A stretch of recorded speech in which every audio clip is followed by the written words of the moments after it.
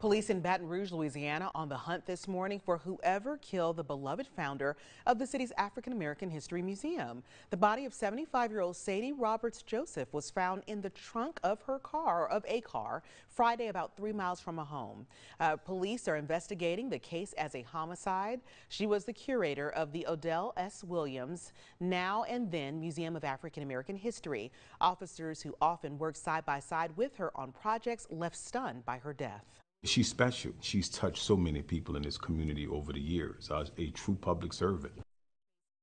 Well, the cause of her death is still unknown. Police say they have a team of detectives working the case, but so far no arrests have been made.